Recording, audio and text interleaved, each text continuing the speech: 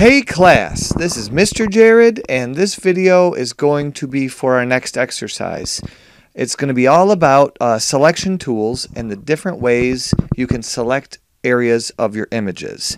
It doesn't sound exciting, but it really is. It's one of the most important things. It's the difference between good Photoshop and bad Photoshop. Alright, we're going to do a couple tools in each video. Here are the marquee tools that we used a little bit in the first exercise, and here are the lasso tools. I'm going to hold down space and control and drag the mouse to zoom in. That's a great shortcut. And if I hold down just the space bar, I can move the image around. So between those two shortcuts, you can save a lot of time here. So I'm going to get it where I want. And I'm going to select it. Now first I'm going to select it with lasso. I'm going to select it very badly. If I hold down Shift, I can add to the selection without losing it. And if I hold down Alt while I do it, I can delete from my selection. So the lasso tool is important. It's very good at selecting certain things.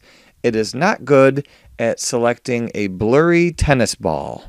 But I'm just showing you how you can add to and subtract from the selection using that. If I grab it with the selection tool and move it with the mouse, it'll move the selection, but it won't move what's inside the selection. If I click outside the selection, it'll disappear.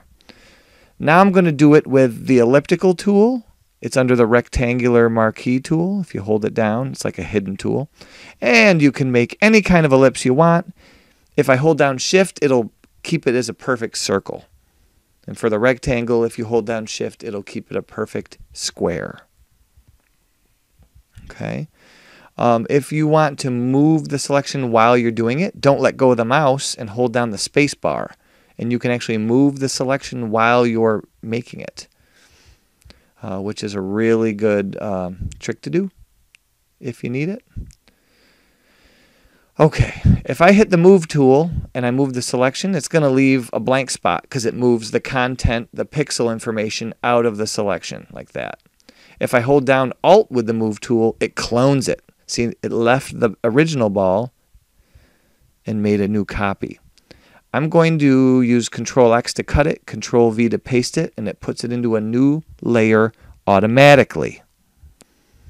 Now I can grab it on that layer selected, and I can put the ball on the dog's head or on the steps,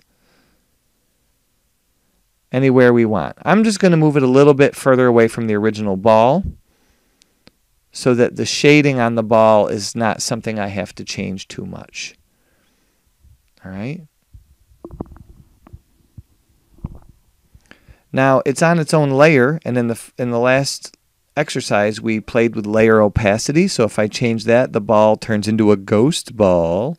Or I can grab the layer itself. Wait, let me name it first. You should keep your layers named and organized. I can drag the layers into a different order. The ball layer's on the bottom. We don't see it now, so I'm going to put it back up where it is. It's like a stack of papers.